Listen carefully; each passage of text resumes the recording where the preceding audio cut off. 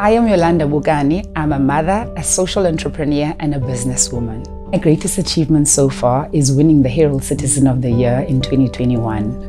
Winning this award is very important to me because it's not just winning anything, it's an achievement for me that is very big because it's an award that is that acknowledges people that do work in the communities, you know, people that are selfless and people that are just out there supporting people. So this means a lot to me, and especially that I won this during a pandemic. You know, I was retrenched in 2020 and then I started this business, Black Excellence Events and Models, and within a year of being in this business, I won such a great achievement. So this really means a lot to me.